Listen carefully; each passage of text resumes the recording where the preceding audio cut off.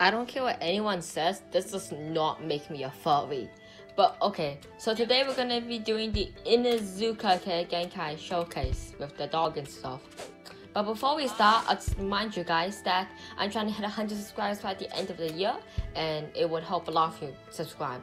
And also right down there, like the video, it helps a lot. And also, join my Discord. I need friends, please. So, the first move of Inuzuka is this. And you just make your dog turn into the fang thing, and you can use your mouse to move where it is. And also, it gives you invincibility frames, I'm pretty sure. So, yeah, like, if you use that move, you're gonna get attacked. No, because it gives you invincibility frames. And it's pretty cool. And I'm pretty sure it knocks the enemies over. So, they're knocked over, so you can just keep hitting them. They can't run away. Look, you can just control the mouse. You just use the mouse to control where it goes. It's pretty cool. The next move is when you both turn to this. And it's pretty cool, though. Yeah.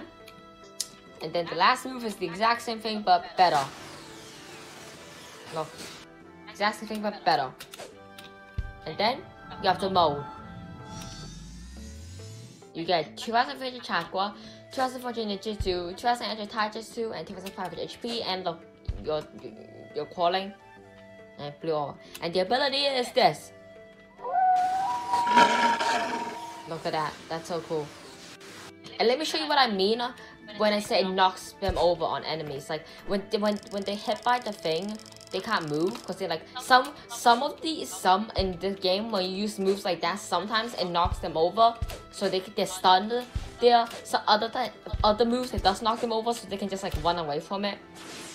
So yeah, I'll show you. It's really cool. It's really good too. Inuzuka, top tier. Show this. Look, it knocks. See, look, they can't move. They're just stuck like that. Boom. They're stunned, and then this move also. Look.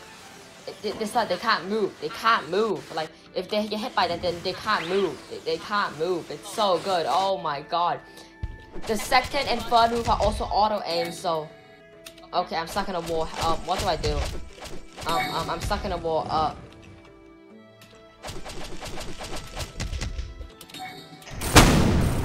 Yeah, I can't get out.